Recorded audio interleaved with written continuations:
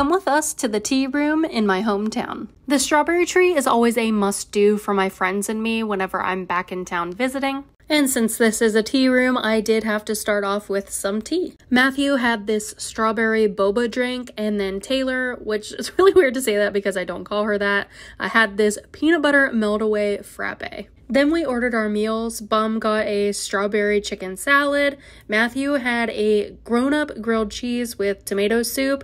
And then I got one of their samplers. This is what I always get when I come here, and they change seasonally. They have little tea sandwiches, some other little snacks, and then desserts on top, of course. They also have a really delicious peanut butter brownie pie. But you really can't go wrong with anything that you get to eat here. Where do you like to eat when you visit your hometown?